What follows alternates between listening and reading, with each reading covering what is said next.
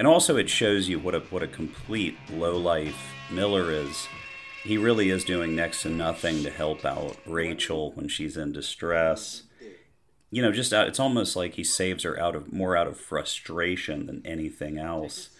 Rachel also remarks that Miller seems to care about nothing but his truck and his bike, and she's kind of right. The big line coming up is where after he's dispersed Supermac and his guys, Rachel says, "You bastard! You'd let them rape me in there, wouldn't you?"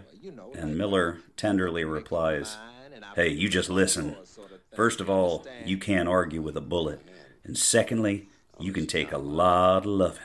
I can only get killed one time." And then she replies, it's the real cherry on top, "You lovable bastard." I see $200 million movies every year that don't have any lines that funny or memorable or anything else. And also, having seen this movie twice at the New Beverly on 35 millimeter, that line brings the house down. Absolutely brings the house down. Audiences just explode over that one. Hey, just listen. Oh, no. You bastard, you'd have let them rape me in there, wouldn't you? Hey, you just listen. First of all, you can't argue with a bullet.